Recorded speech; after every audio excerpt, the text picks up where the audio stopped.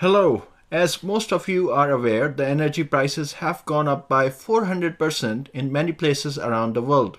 Here are a few tips to help you keep your bills down. We start with the tips that won't cost you anything before moving on to the measures that will cost you some money, but it will pay back quickly.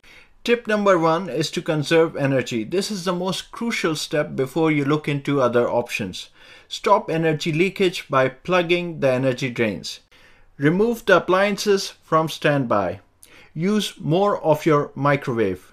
Close the curtains at night. Unplug all the chargers and switch to LED lights. Do full laundry loads and only fill the kettle with the amount of water that you need. Tip number 2 is to get loft insulation. Studies have shown that 25% of the heat is lost through the roof. The loft insulation can help reduce the heat loss and keep your home warm for longer. If you cannot get loft insulation, then use your old clothes instead. They aren't as efficient but will help to prevent heat loss nonetheless. Tip number 4 is to do draft protection. Up to 5% of the heat can be lost from draft. There are self-adhesive draft proofing strips and tape rolls available for as low as $8 a set. These need to be applied along the doors and window edges. Draft-proof letter slots are also available. Tip number 5 is upping your glazing. Home with single glazed windows can lose more than 10% heat from the window surface area alone. Furthermore, it also leads to condensation. Fortunately, there are plastic glazing films available for as low as $10 that you can apply to your window frame and shrink wrap them for a firm attachment. This forms a barrier between the inside air and the window pane. This is a very effective solution for preventing heat loss. Tip number 6, lower your thermostat. It's always tempting to heat your house to a higher comfort level, which allows you to wear just a t-shirt inside the house in the middle of winter. But this can severely impact your heating bills. It's better to wear an extra layer of clothing. Thermostat set at 18 degrees centigrade will keep the bills in check. Tip number 7 is to get an air-to-air heat exchanger. This allows for ventilation without losing the heat. The incoming air from outside will exchange the heat with the outgoing indoor air. The air-to-air heat exchanger units are available online for as low as $200. Alternatively, you can make your own. Videos are now present on YouTube to get them made for as low as $77. Tip number 8 is about using rugs and carpets. Carpeted floors can retain heat. You can get rugs to keep the floor warm and prevent heat loss from under your feet. The thicker the rug, the more heat it will retain. Tip number 9 is to build a solar air heater.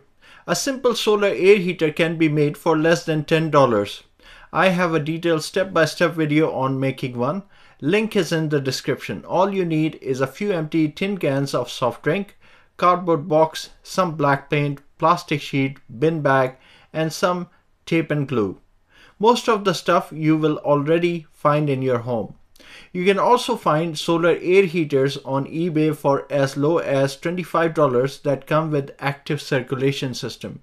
Tip number 10 is to get an air source heat pump. This is beneficial if electricity is the only source of your heating energy or if the gas prices in your region are the same as electricity prices. The cheaper option for an air source heat pump will cost about $500. In places where you are getting a gas unit for half the price of electricity unit, this option shouldn't be used. Tip number 11 is about using evacuated tube solar collectors. Heating makes up more than half of the domestic energy usage, particularly in cold climate countries.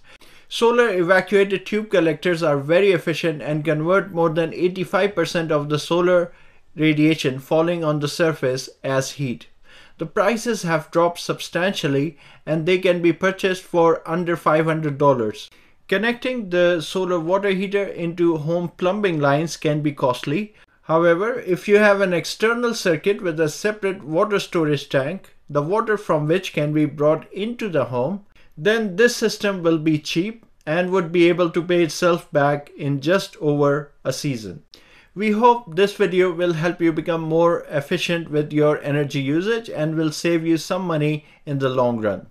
As the energy prices have soared, nearly everyone is feeling the pinch.